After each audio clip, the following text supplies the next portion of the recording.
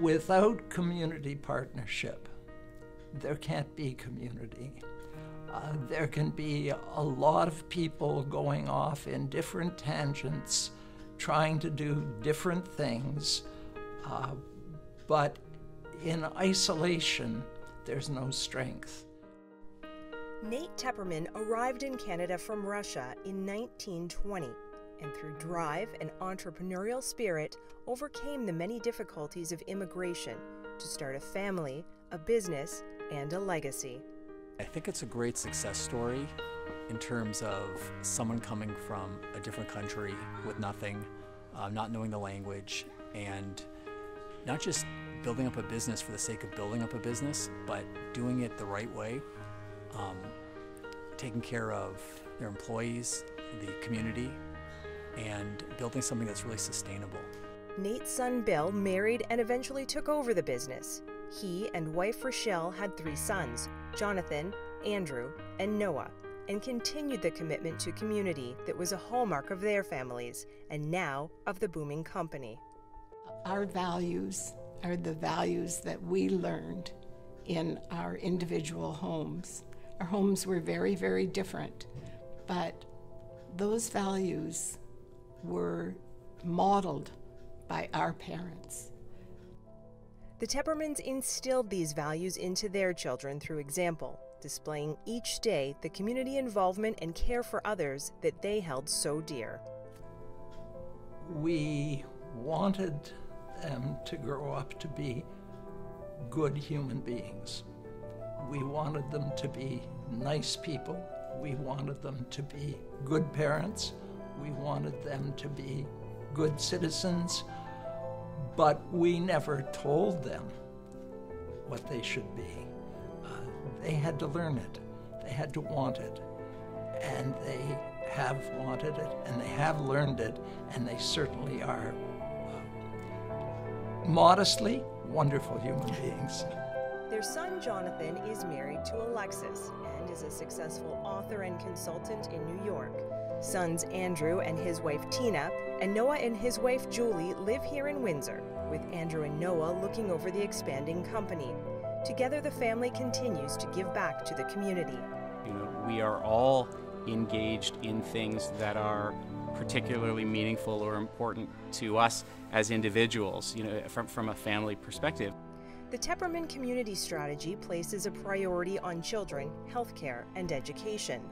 More than simply supporting initiatives, the family frequently assumes leadership roles, spearheading development and organizing local support. But it's working with another group of people to say, you know, let's start developing a vision for what this community really could be, figure out what our roles are in making that happen, and then work with every part of the community, government, private business, public sector, to make that happen.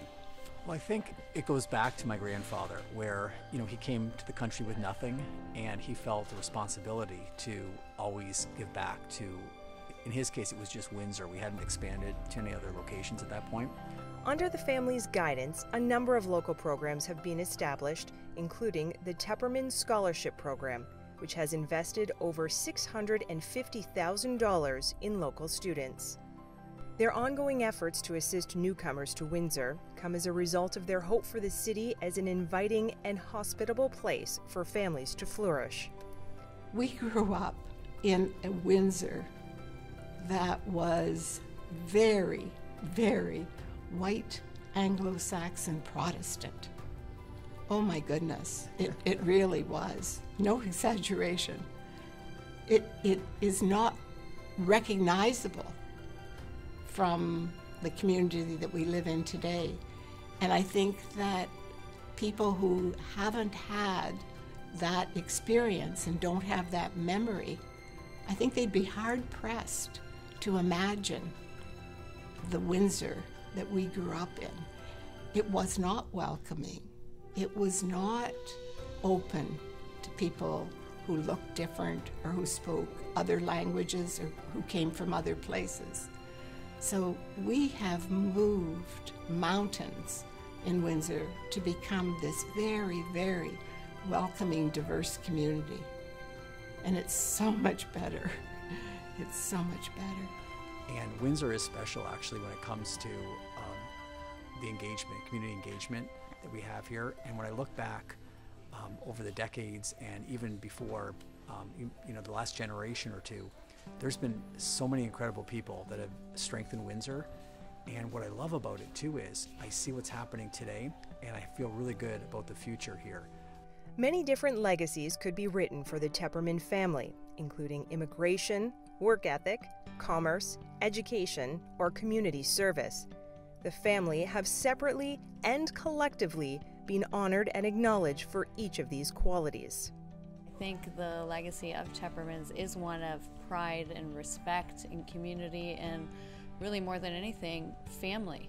A lot of people can run a business. Hopefully we're doing the right thing in terms of how we're running the business and not just focused on the business, but focused on the bigger picture of our people here, of the community, of the environment.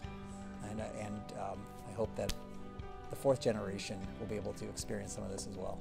Perhaps appropriately, the Tepperman family and the Right Honorable Herb Gray have a personal history as well, which spans back to Bill's childhood here in Windsor. My dad and his dad had stores on Ottawa Street. They were both Russian immigrants. They were both Jewish Russian immigrants. They were friends. Herb and his brother were a little bit older than I was, but we became friends. Herb became interested in politics. Bill became interested in politics. Herb wanted to do the right thing for the community.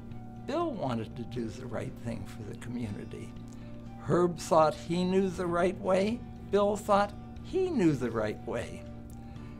Bill ran against Herb as the first New Democratic candidate that he had to run against in 1962.